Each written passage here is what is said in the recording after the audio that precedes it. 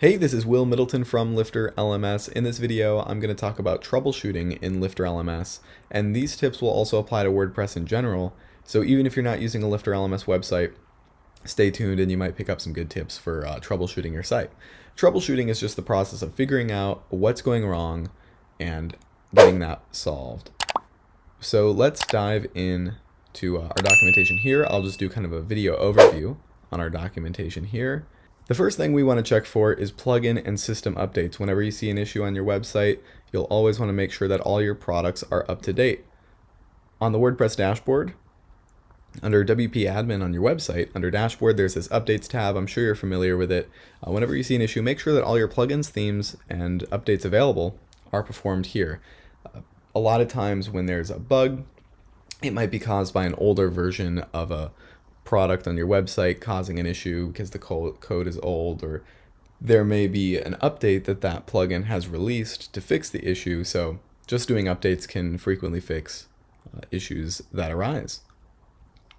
The next thing we'll want to check is the LifterLMS documentation. If you type into Google or head to lifterlms.com/docs, you'll find we have a ton of documents talking about various FAQs and conflicts and things like that, just niche items that might arise. So do a quick Google search and try to find if there's any resources out there about the issue that you're currently seeing.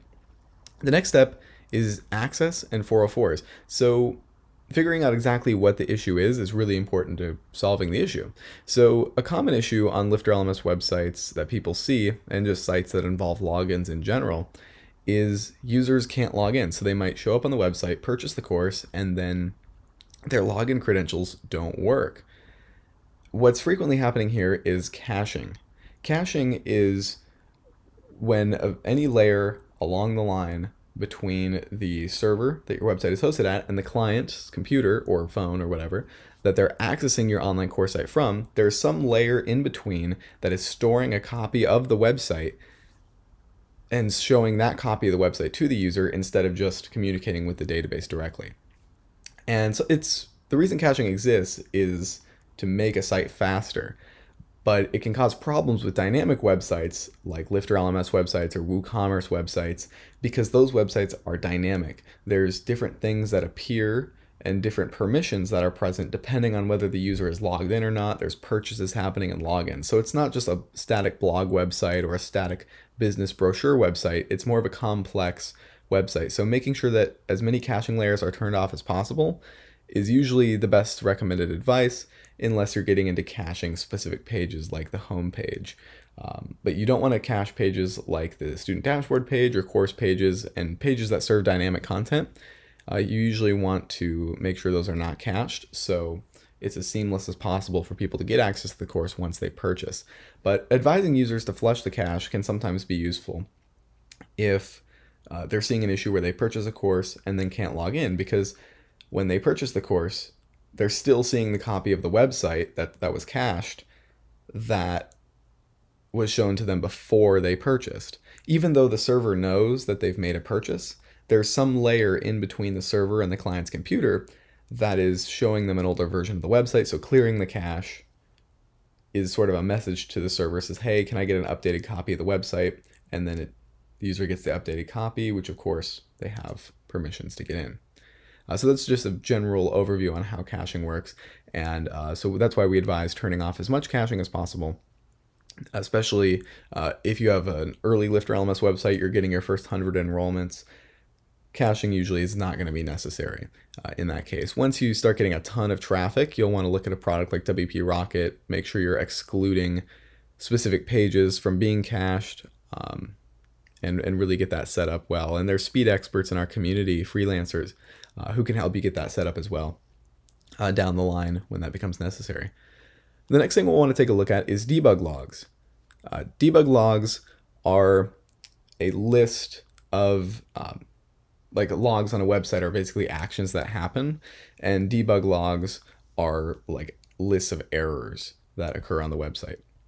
So we have a link about finding a debug log in LifterLMS, and LifterLMS has a log. If you go to LifterLMS status logs on the back end of your website, we'll head there, LifterLMS status logs.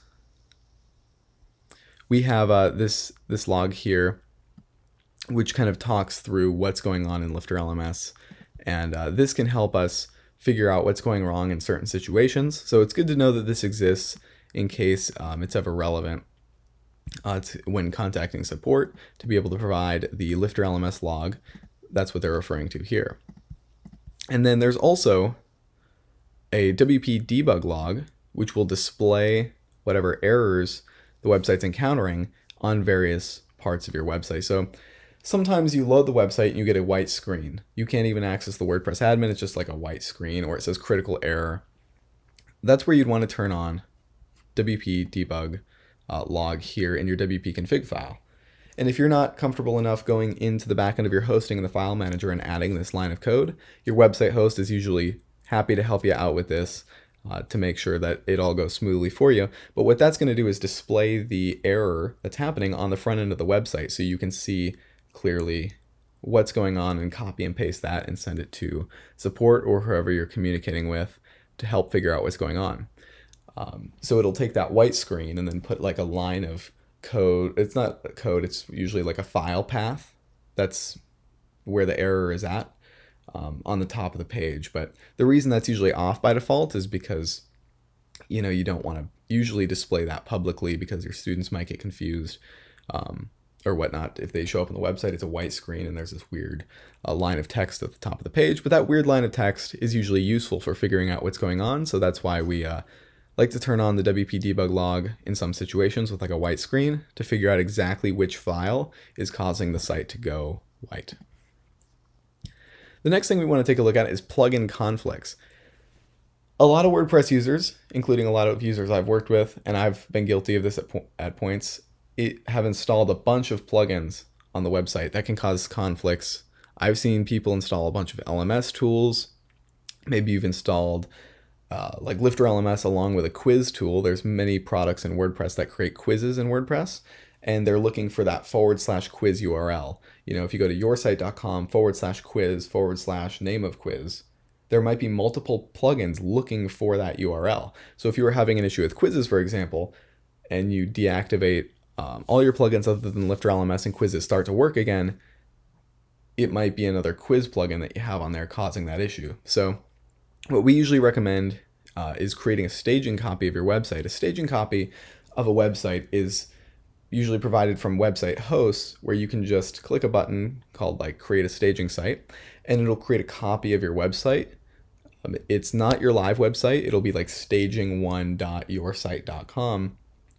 And it just has an exact copy of everything you have, but you can experiment on that staging website and make breaking changes that'll break that website. And it doesn't matter because it's not your live website, it's just the staging website. And those are usually very nice for troubleshooting. And of course, that's always advised.